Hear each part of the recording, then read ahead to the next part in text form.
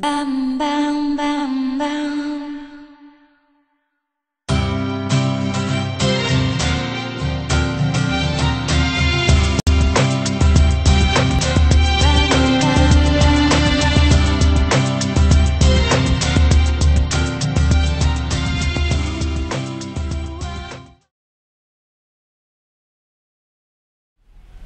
Hi, this is Lainey from RaisingMeRow.com, and we just got back from the market and we wanted to show you real quickly what we got for under $20.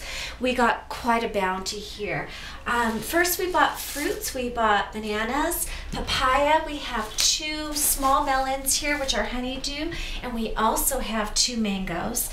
We bought a little bit of paper products and a can of tuna, and the only thing that's not fresh would be the half kilo of lentils.